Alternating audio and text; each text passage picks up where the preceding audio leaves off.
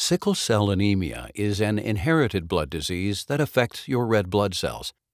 In this disease, an abnormal protein molecule called hemoglobin-S changes your disc-shaped flexible red blood cells into rigid sickle-shaped cells. Sickle cells can block blood flow and can cause pain and tissue damage. And sickle cells don't last as long as normal red blood cells. As a result, your blood has less red blood cells than normal. This condition is called anemia. Treatment options for sickle cell anemia may include medicines or procedures to help relieve symptoms, or in certain cases, a hematopoietic stem cell transplant to potentially cure the disease. Antibiotics and vaccine shots for diseases can help prevent infections. Your healthcare provider may advise you to take pain relievers for severe or chronic pain. One of the most common medicines for long-term treatment of sickle cell anemia is called Hydroxyurea.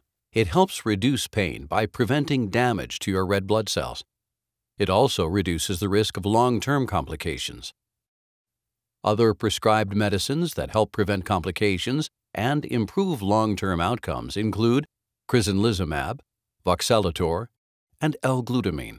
If you have an episode of very severe pain, you may have a procedure called a blood transfusion.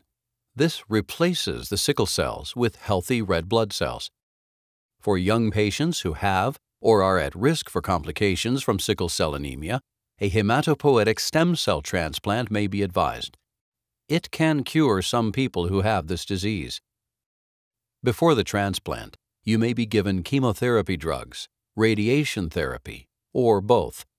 This will destroy the abnormal blood-forming stem cells in your bone marrow.